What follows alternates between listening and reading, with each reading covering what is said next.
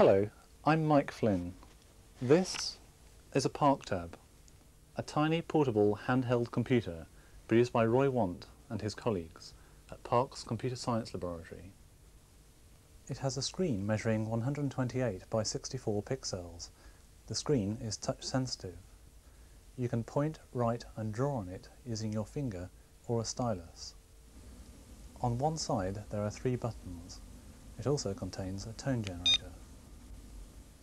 The tab weighs about 250 grams and is powered by a rechargeable battery which, under normal conditions, will last for several days. At EuroPARC, an infrared network provides a communication link between tabs and other computers. Each wireless channel operates at about 9600 baud and is shared between all tabs in the same room.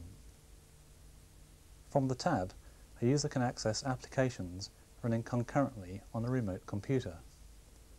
At present, the software supports a simple notebook metaphor, with each application occupying one page. To talk to another application, the user simply turns to the appropriate page using one of the tab's buttons. Applications run continuously, even when their page is not visible.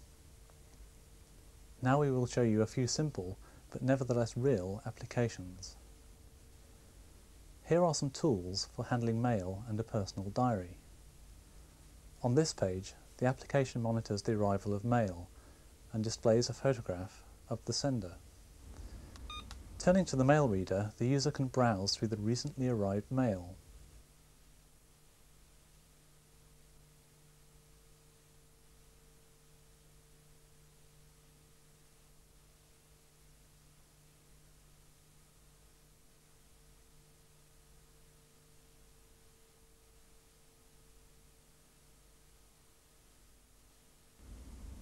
On another page is a diary. Days which have entries are highlighted. The entries can be read by touching the day. Any application, even on a page that is hidden, can catch the user's attention by sticking a post-it note onto the current page.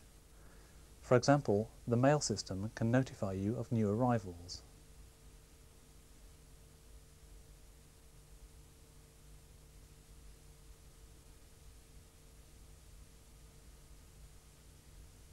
Alternatively, a reminder service can prompt you about imminent meetings. Here is a tiny drawing tool. There are no menus in this application. Shapes and editing commands are specified using gestures.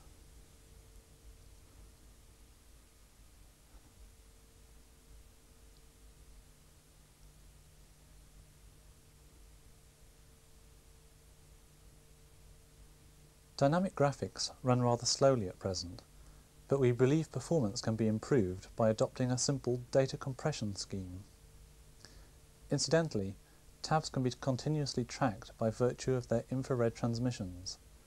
Here is a simple locator service based on that principle.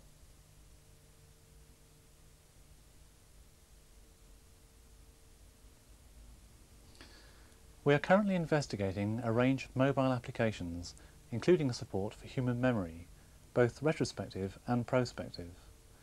Indeed, a wealth of novel application ideas are emerging for the tab.